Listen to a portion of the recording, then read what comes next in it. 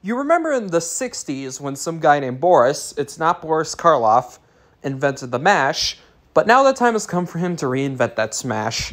That's right, everybody. Today, on Halloween Plus, we are going to be talking about the Key of Awesome's Modern Monster Mash.